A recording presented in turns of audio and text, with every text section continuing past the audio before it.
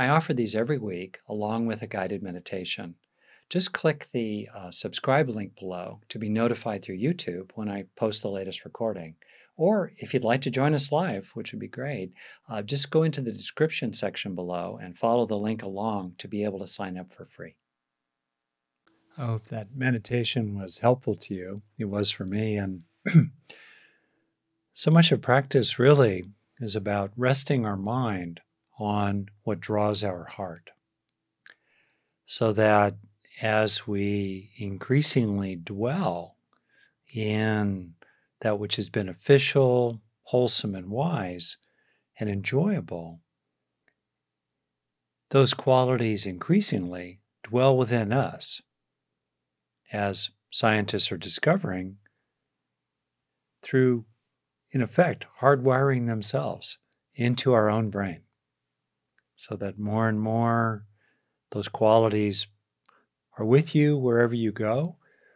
And when you're rattled, you can return to them over time more and more readily. This is a process of learning, broadly stated. Most of the time, there's no quick fix. It's a gradual process of releasing and cultivating and establishing. And it's okay that it's gradual. In part, it means it's authentic. You can trust it. You can feel yourself changing in these ways. And you can help yourself along the way. One way that I hope to explore that we can help ourselves is by resting in the qualities of consciousness, the state of mind, the state of being, really, that was marked by the Buddha a long time ago, presumably him, maybe somebody else wrote it, influenced by him, in the Loving Kindness Sutra, or using the Pali terms, the Metta Sutta, which I put into the chat. And if you scroll up in the chat, and I'll put it, maybe other people can post it again as a whole from time to time, you can see the Metta Sutta, which is quite well known in Buddhist practice, especially those centered around early Buddhism. And I'd like to explore with you some of the key words in it and terms and the feelings in it, while also exploring what could be called the shadow of compassion, the shadow of loving kindness, and the importance of including that which might seem to be the opposite of those qualities we aspire to, including them in our awareness so that we don't push them away and disown them and suppress them inside ourselves so that they leak out or hijack us in many kinds of ways, including sometimes unconscious ones. It's an interesting exploration here, isn't it? So I'd like to read the Metta Sutta to you. You might read it along with me. It's in the chat. This is adapted from a longer version of the Metta Sutta, and I adapted quite respectfully, and I've drawn on different translations to kind of come together with a translation that I personally like the best and relate the most to. And here we go. May all beings be happy and secure. May all beings be happy at heart, omitting none, whether they are weak or strong, seen or unseen, near or distant, born or to be born. May all beings be happy. Let none deceive another or despise anyone, anywhere, or through anger or ill will wish for another to suffer. Just as a mother would protect her child, her only child, with her own life, even so, you should cultivate a boundless heart toward all beings. you should cultivate kindness toward the whole world with a boundless heart. Above, below, and all around, unobstructed, without enmity or hate. Whether standing, walking, sitting, or lying down, as long as you are alert, you should be resolved upon this mindfulness. This is called a sublime abiding here and now.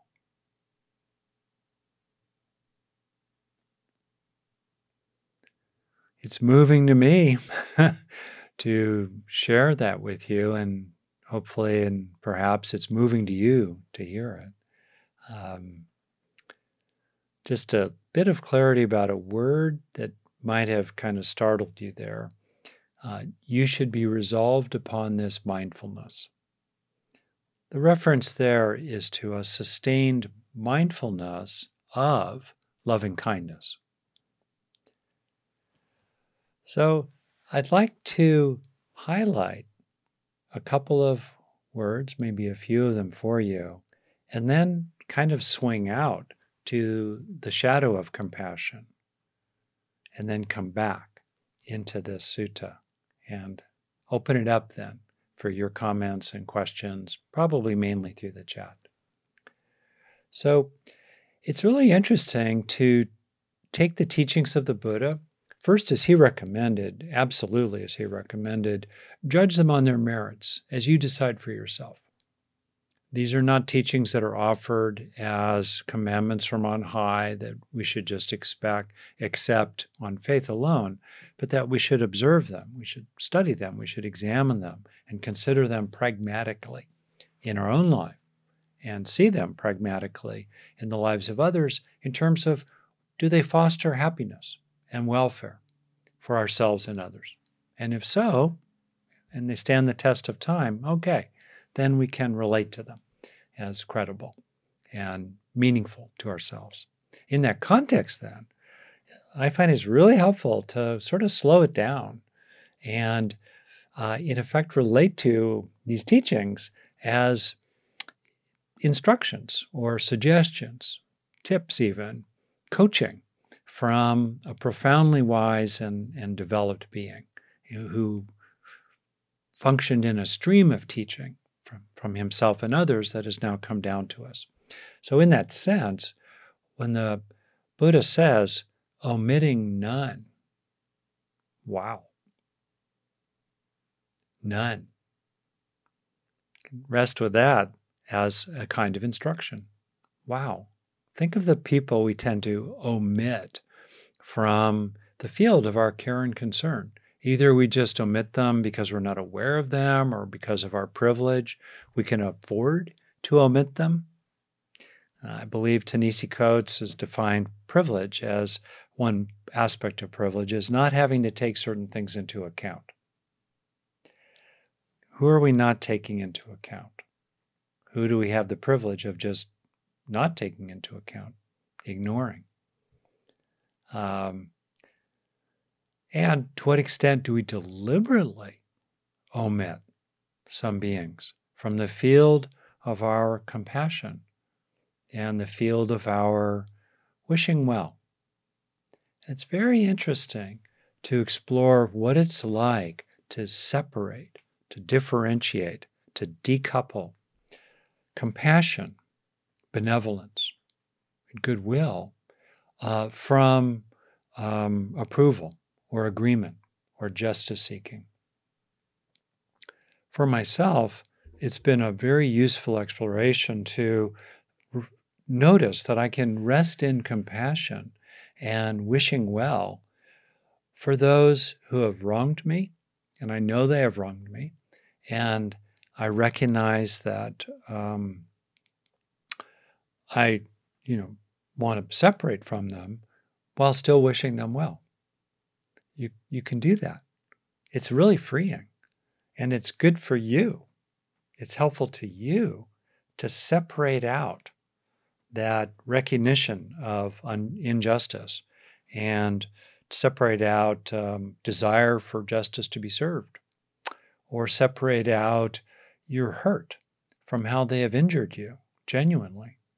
To separate that from, I just refuse to let my boundless compassion, as the Buddha teaches, I just refuse to let that be contaminated or hijacked or obstructed for my own sake by negative reactivity toward others. Now, this is a direction to move in, but it's really possible, and it's an exploration. And what you will find is that as you decouple, as you disengage, as you disentangle, my topic last week, your own warm-heartedness, your own open-heartedness from also present emotional reactivity to others, or values-centered beliefs that justice should be served upon them, kind of separate that out. It gives you a kind of internal freedom that you can rest in. And you can rest in your warm-heartedness, no matter what they do. You can rest in your lovingness,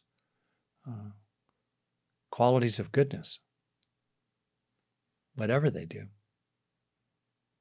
Wonderfully freeing and nurturing for you, kind to you, to rest in that freedom. And recognize, of course, that it could be a pursuit. This is perhaps an appropriate moment for me to acknowledge and talk about this very important comment that Maria offered at 5:51 p.m. Pacific time. Quote, how can you disengage when you are discriminated against? It hurts. It makes me angry. I know I won't change reality or the person that does it, but how can I move on? Really understandable. And here's where I would like to talk about, or begin to talk about, compassion's shadow. And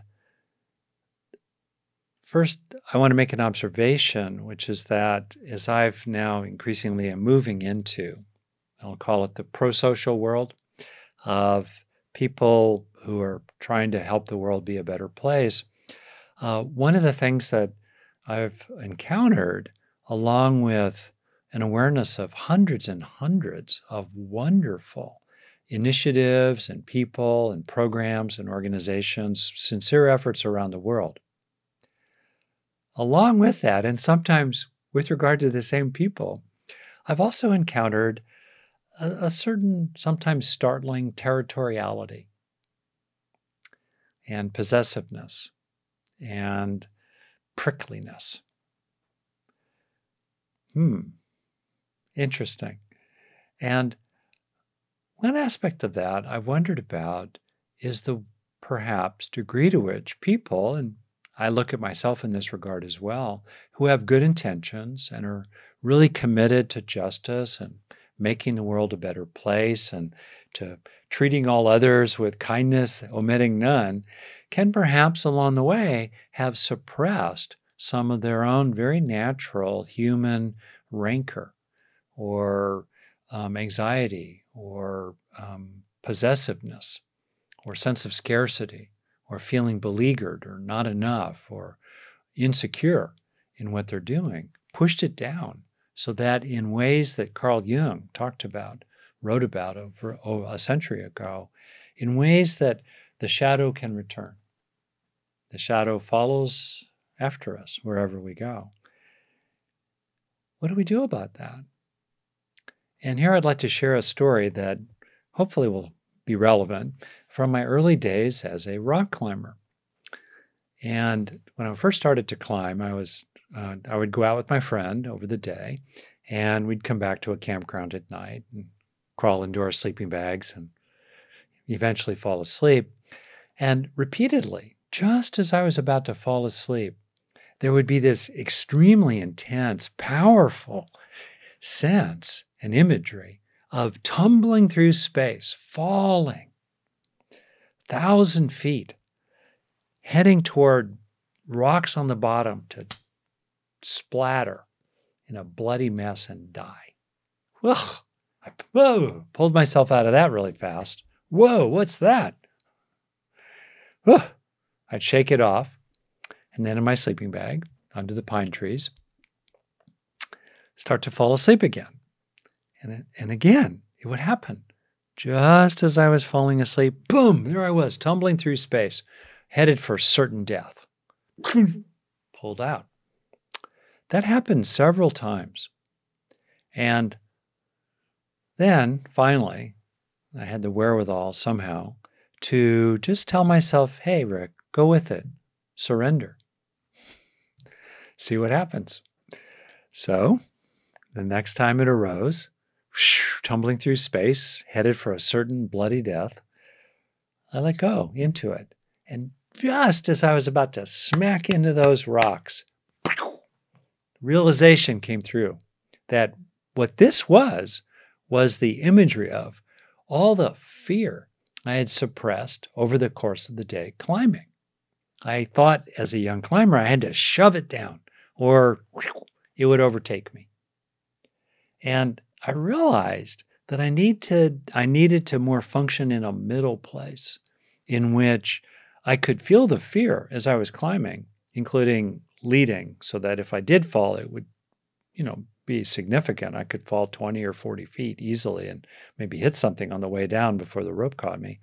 That I should not entirely suppress it, but I could not let myself be overwhelmed by it. I needed to find that middle place. And I did. And, it's been a very good middle place for me over the years. Well, I think the same thing is true here with regard to compassion and kindness, where we find that middle place in which we allow and make room for, fill in the blank, our hatefulness, our cruelty, our callousness, our desire to just make them pay. That look in the face, that look in the eyes, to allow it. It's there. Needs to be regulated. That's part of the middle way. But suppressing, denying, not including in the field of awareness just doesn't work. The mind is not like a flush toilet where it just all goes away. As I joke, it's more like a septic tank. It sticks around. So it's best to be aware of it and to process it initially. And this goes to the point that Maria has made here and the teaching of the Buddha about the first and second dart. This might be familiar to you, and if so, hopefully this will, be helpful for you in maybe new ways even. That the Buddha taught that there are first darts in this life, inevitable, inescapable physical and by extension emotional pain, including the emotional pain, understandably, that arises when others mistreat you, such as through discrimination, prejudice, bias, injustice, especially if it happens for the umpteenth time in larger structural systems that have disadvantaged you in order to advantage others. So unfair.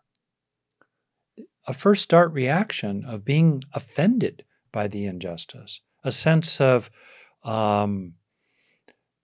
being affronted by it, of being angered by it, being hurt by it, is totally normal. We evolved as very, very social primates who over time developed both a deep sense of injustice and related motivations and feelings of love and altruism. Two sides of one coin. So it's understandable that we feel these things. So we do feel them. Now, in terms of being entangled by them, there are skillful ways to experience the first darts of life in a spaciousness of mindful awareness. Because when we're identified with the first dart experiences or hijacked by them, we suffer a lot and sometimes make others suffer as well. On the other hand, if we can be with those first dart experiences with some spaciousness, maybe noting them to ourselves, pissed off at prejudice yet again, or whatever you want to say about it, or there they go again, noting it without too much topspin of attitude that I injected there, noting it, witnessing it, tracking the body sensations of our reactions, being aware of the feelings, being aware of the memories, the previous earlier similar experiences that get stirred up,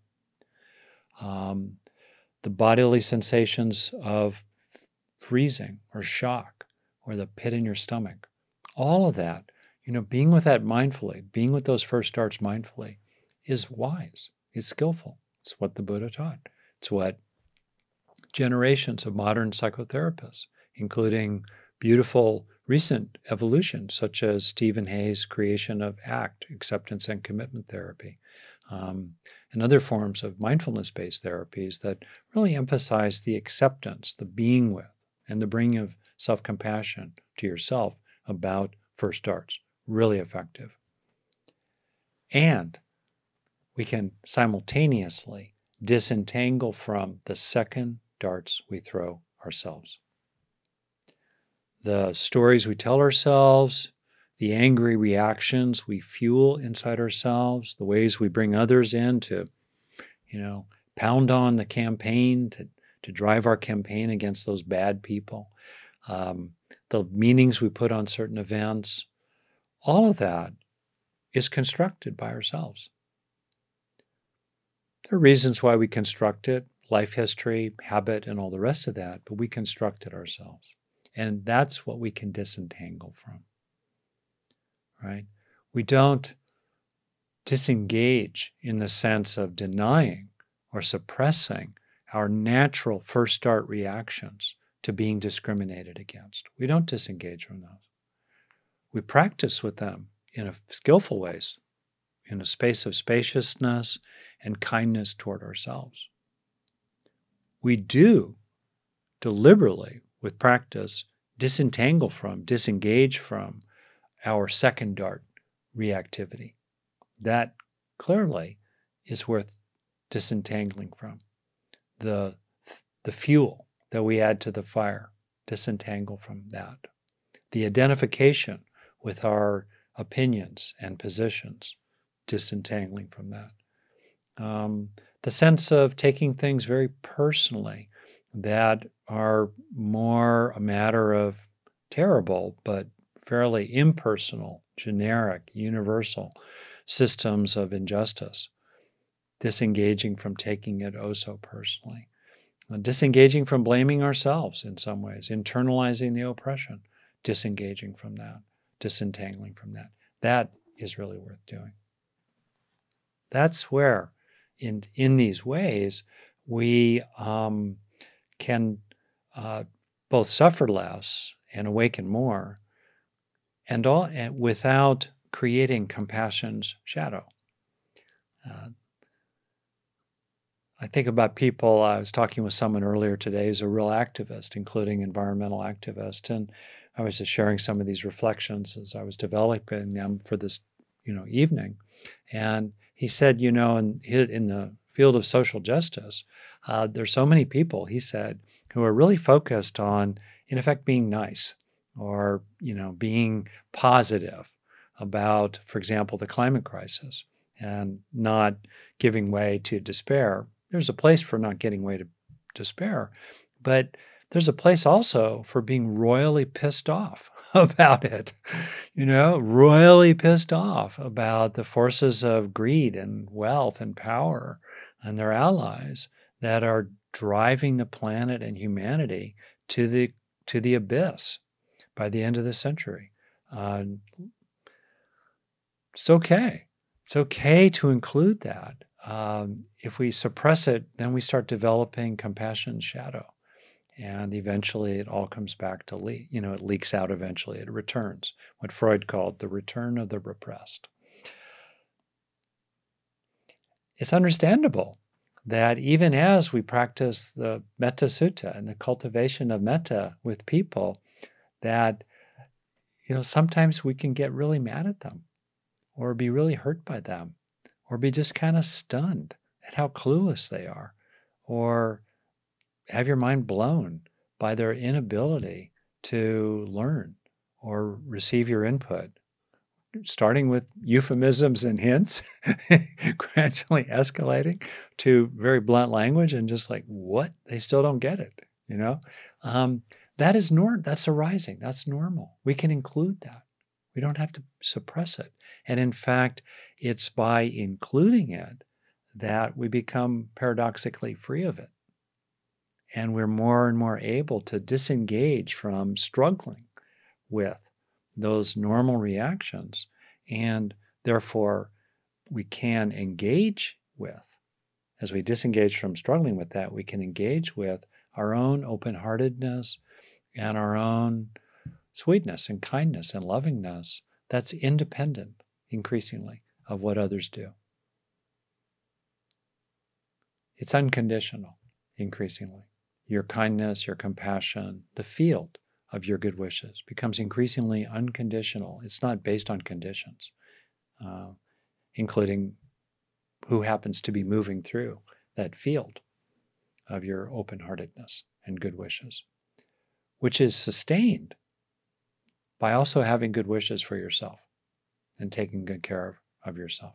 Because, to go back to the Metta Sutta, and if you haven't found it, maybe I'm looking at the one I put in at 41 minutes after the hour, after the previous hour. Other people may have put it again. Go back to it. It says all beings. All beings. Who is included among all beings? It's you. It's you. May you be happy and secure. May you be happy at heart. Right? Wow. Think of the movement, the motivation that's in this teaching from the Buddha. How sweet it is, how passionate it is, how all-encompassing it is. And then consider what it would be like to apply it to yourself. To apply it to yourself.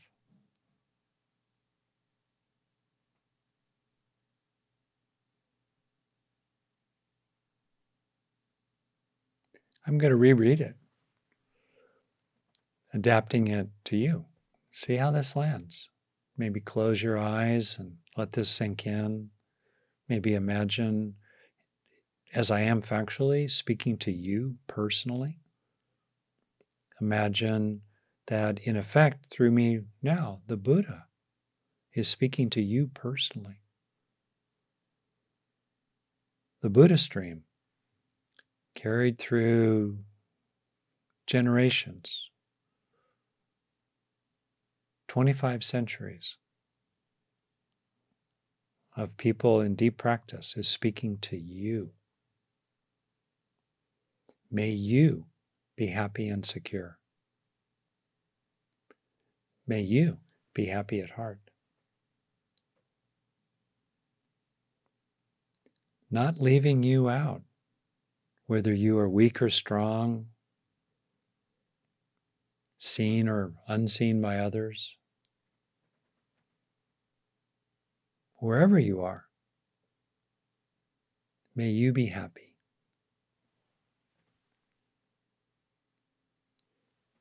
May you not deceive yourself or despise yourself in any way.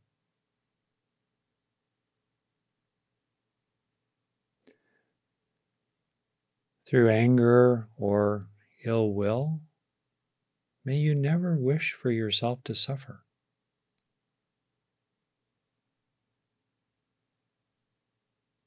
Just as a mother would protect her child, her only child, with her own life, even so, you should cultivate a boundless heart toward yourself.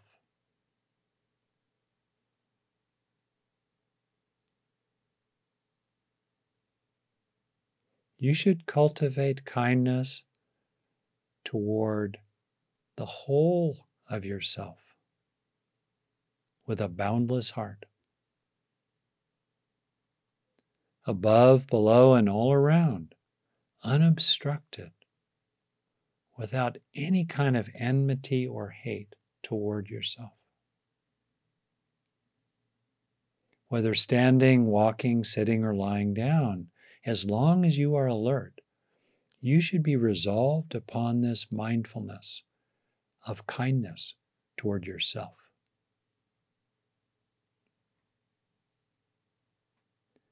This is an aspect of what is called a sublime abiding here and now.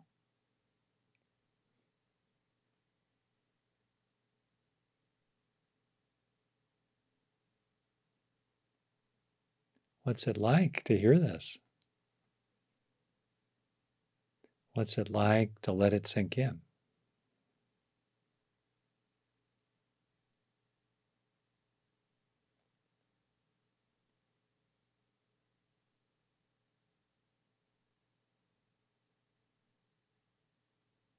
I like listening to this applied to myself also.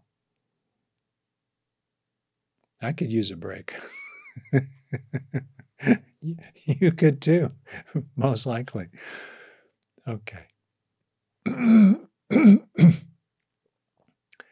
I'm going to take a peek at the chat and see what's come in the last 15 minutes or so here.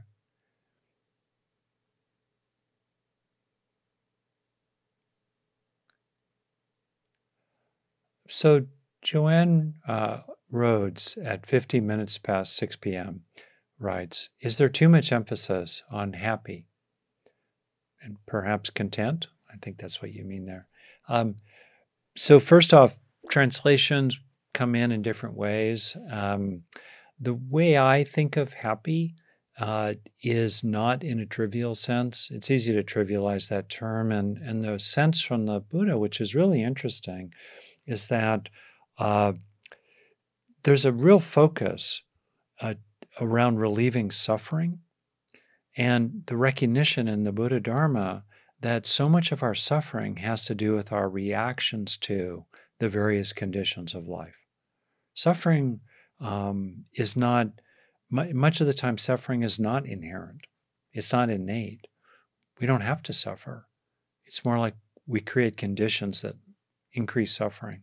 That's true on the one hand. On the other hand, the Buddha was described as the happy one, not simply the one who wasn't suffering anymore. And so there's a lot of emphasis, actually, throughout the teachings of the Buddha about happiness, including finding the gladness in the recognition of your own goodness. It's okay. Now, in that context, what I mean by the word happy, and I suspect this would be included in the way in which happiness was understood in early Buddhism, is a combination of both hedonic and eudaimonic well-being. So happiness as hedonic well-being is the ordinary happiness of, drinking water when you're thirsty, easing out of a tight jacket or a tight pair of shoes, hanging out with friends, feeling loving and feeling loved, accomplishing things, cheering on the San Francisco 49ers who are doing really well with their new third-string young quarterback, Wood. That's hedonic well-being. Many forms of hedonic well-being, including just simply watching a beautiful sunset. Then there's eudaimonic well-being. It's a fancy new word that has to do with a sense of fulfillment, meaning, or purpose. That does not require hedonic well-being at the time. One example of that is being really tired, really worn out, and still standing by the bedside of someone you love, hanging in there with little children late at night, or with aging parents late in their lives, hanging in there. It may not be particularly, it's not pleasurable, it's not in a hedonic sense, but it's deeply, deeply important, perhaps the most important thing in your life. That's eudaimonic well-being. And by happiness, I mean both of them. And I think that's what's being spoken to here. It's not just, metta is kindness, which does not presuppose suffering. Compassion, karuna in Pali, does presuppose suffering. So it's interesting that this is the Metta Sutta, which is the kindness sutta. It's about happiness, which of course does tend to include the wish that beings not suffer. I might want to add that the root of the word metta is friend. So it's a kind of friendliness. It's a friendliness, a loving kindness toward other beings. Okay. Is there a book on Buddhism I could recommend? That's Renee's question. If you go to my website, rickhansonson.net, and you noodle around, I'm not sure where, I think it's under the About tab, and I have this thing called Key Offerings. I list books that I really recommend. Just off the top of my head, there are multiple really good books on Buddhism. I think one of my favorites actually is called Saltwater Buddha by Jamal Yogis, who connects surfing to the teachings of Buddhism. That's a really good one.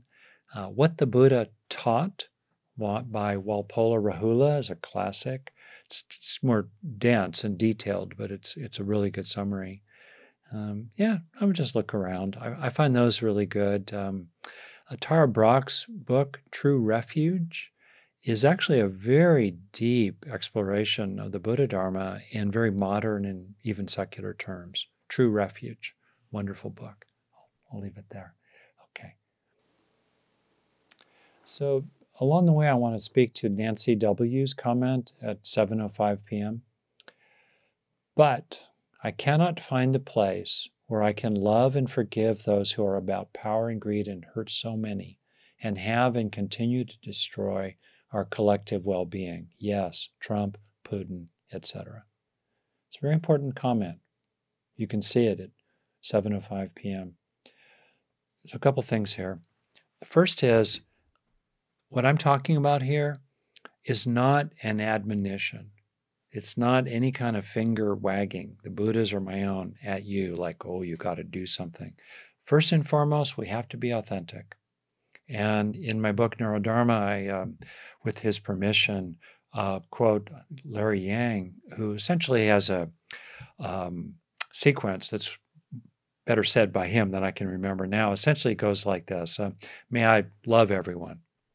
If I can't love everyone, can I wish everyone well? If I can't wish everyone well, can I at least not wish that they suffer? And if I can't not wish that they suffer, may I do as little harm as possible. Kind of like that. So we find our own place with the people that we're dealing with. And it's helpful in your practice to not go out to edge cases. I remember teaching at Spirit Rock Meditation Center back during, around 2007 or so, when George Bush II was president and Dick Cheney was the vice president.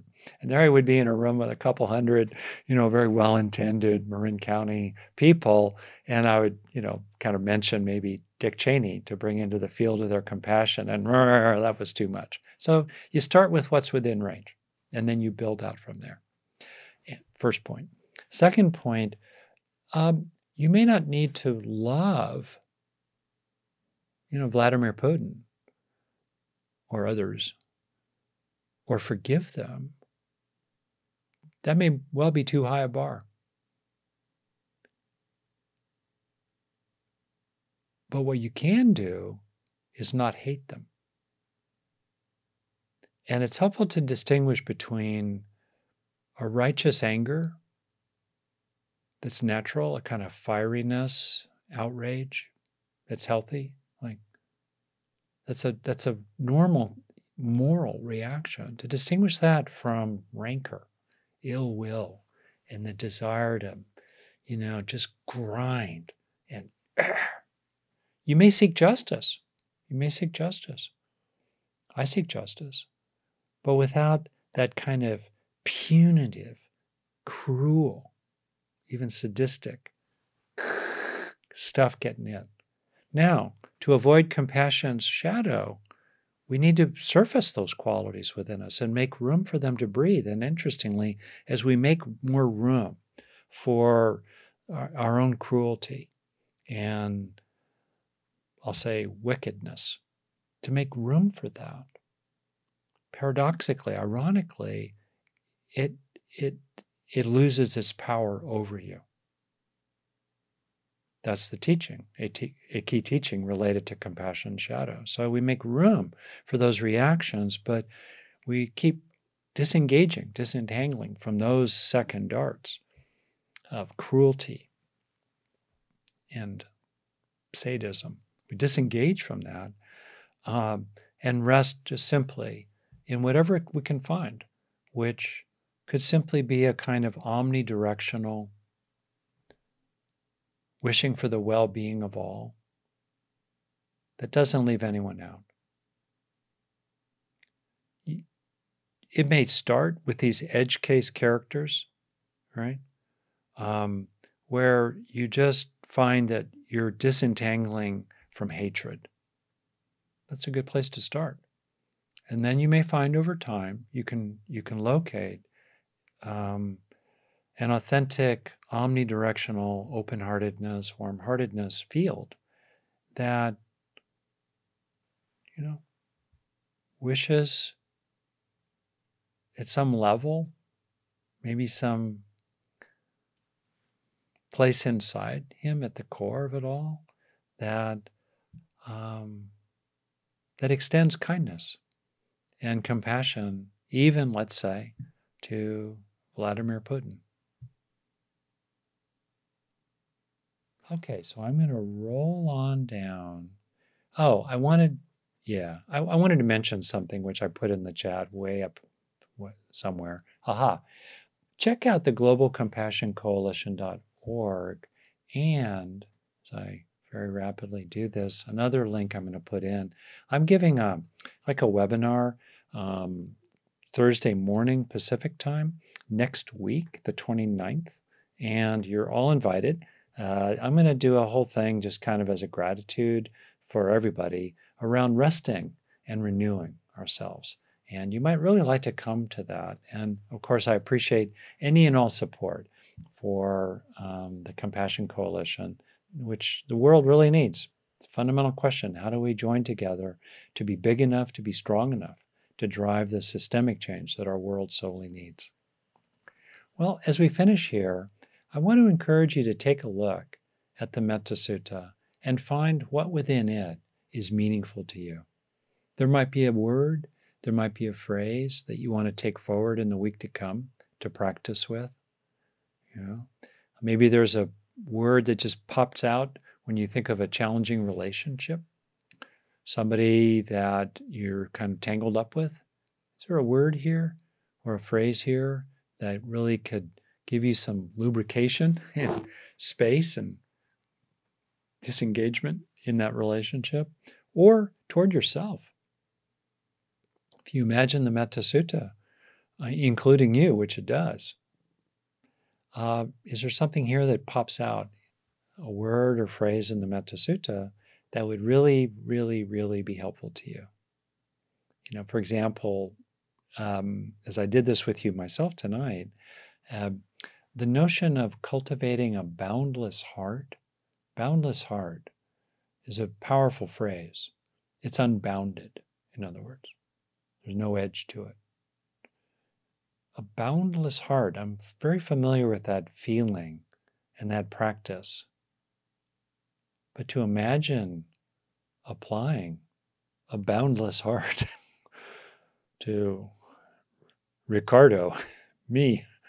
Ricardo's not actually my given name, it's Roderick. Whoa. That's a new step. That's a good one. So what might be a good step for you with this Metta Sutta? So as we finish tonight, I'd like to read it one more time in its traditional form as it's adapted here. May all beings be happy and secure. May all beings be happy at heart.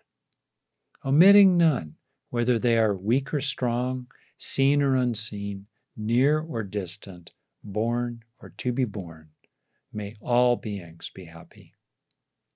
Let none deceive another, or despise anyone anywhere, or through anger or ill will wish for anyone to suffer. Just as a mother would protect her child, her only child, with her own life, even so, you should cultivate a boundless heart toward all beings. You should cultivate kindness toward the whole world with a boundless heart. Above, below, and all around, unobstructed, without enmity or hate. Whether standing, walking, sitting, or lying down, as long as you are alert, you should be resolved upon this mindfulness. This is called a sublime abiding here and now.